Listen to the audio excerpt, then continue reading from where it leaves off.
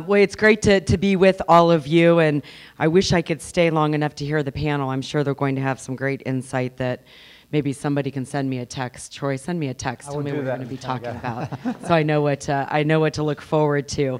I love this quote. Wilbur Wright once said, "If giving a young man advice about how he might succeed in life," I'll say a young woman and how she might succeed in life, I would say to her, pick out a good father and a mother, which we all know we have no control over, and begin life in Ohio. And that's absolutely true, right? Begin life in Ohio. Ohio is where I was born and where I have lived my entire life. And I think that statement, that quote, truly represents all of the opportunity that we have here in Ohio to recognize our own American dream. There's no doubt that we have faced some challenges along the way. We certainly had a significant challenge coming into office in 2011, but I can tell you from my perspective what I've tried to do the last 15 years, first as a state representative and then as your auditor and today as your lieutenant governor. My responsibility is to work to remake Ohio a great place for all of us to experience our own opportunities. Mike mentioned CSI. It is unique. It is not only first in the country, to the best of my knowledge, it is the only regulatory reform initiative like it in the country. We've had some interest from some other states call us and ask us what it's all about, and we hope that and would encourage them to look at how they can do regulatory reform in their state.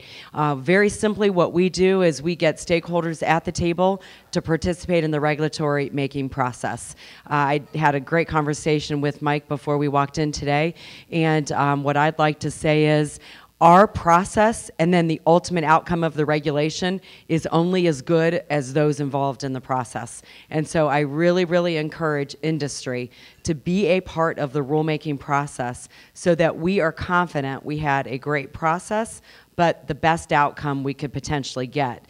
We won't always promise that we're all going to agree at the end of the day that everything is exactly what everybody wanted, but we will agree, and what I will commit to you through my involvement at CSI is you will have a seat at the table and you will get to participate in the process.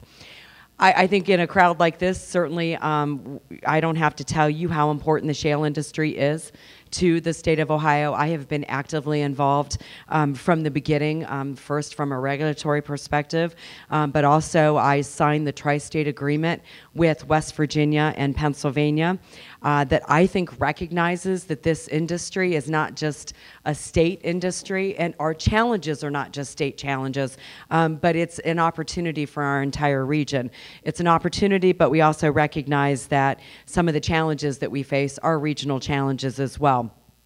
My goal, of course, in this tri-state region is that not only does the oil and the gas and the shale not recognize state boundaries, it would sure be nice if we could have some cooperation with our neighbors to be able to say that we recognize in the way that we do business should not recognize those state boundaries.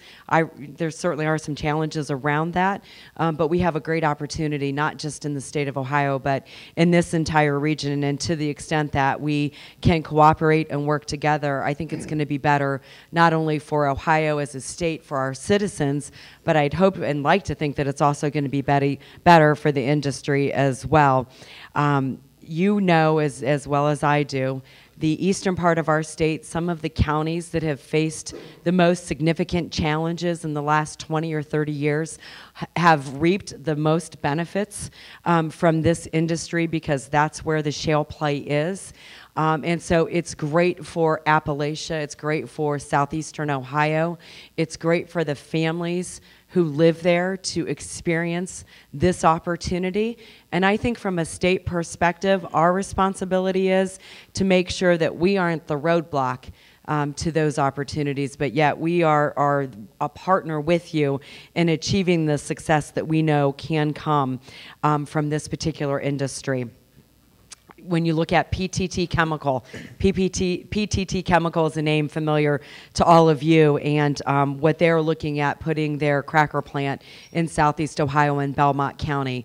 that certainly is a game changer from a lot of different perspectives for Southeast Ohio, for the entire state, and in fact for our march or our goal towards energy independence.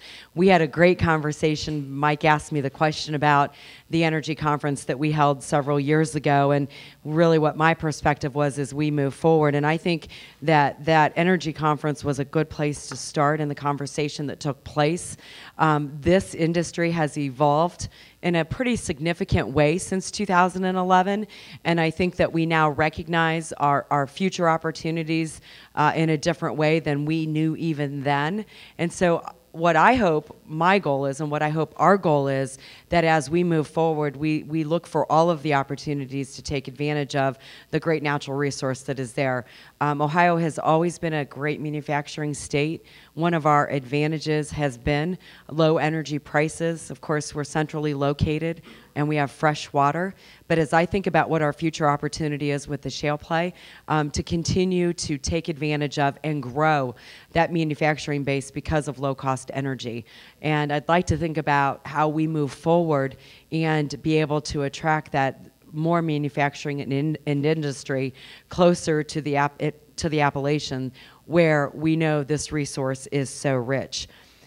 I don't want to understate how important this industry has been to Ohio for the last 5 years.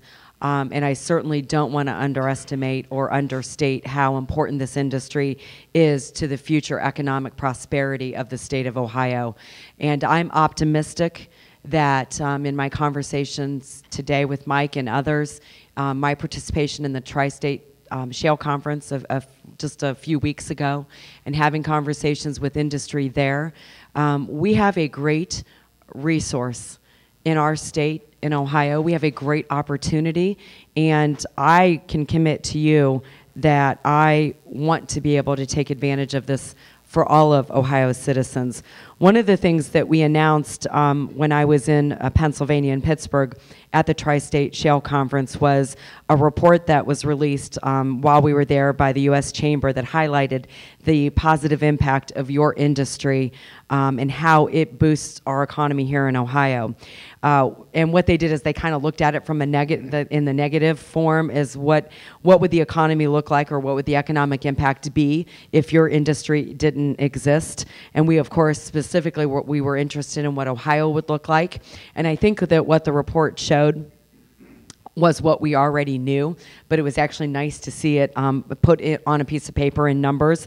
And so what they concluded is, without the presence of the economic shot of adrenaline and lower residential and industrial energy prices, the report estimates that $9.9 billion in Ohio GDP would not have been generated. That's Ohio alone. $5.8 billion in labor income would have been lost, and 114,500 jobs would not have been created. So I think those numbers speak for themselves. You are significant, you are important, and you are a great future economic opportunity for the state of Ohio. So I appreciate the opportunity to spend a little bit of time with you this morning and to just recommit to you that we can and we will take advantage of this economic opportunity in the way that it benefits all of Ohio's citizens, and part of that obviously is your industry success as well. So thank you for the invitation to join you. I always look forward to seeing many of you who I've known for some time, and of course always look forward to making new friends. I wish I could stay for the panel. I'm sure you're going to say very important things that I need to hear. But I'm going to finish my lunch and then I need to get out of here. I'm headed to Dayton. But Mike, thank you for hosting this, and obviously the work that you guys are doing is certainly very important to the state of Ohio. Thank you.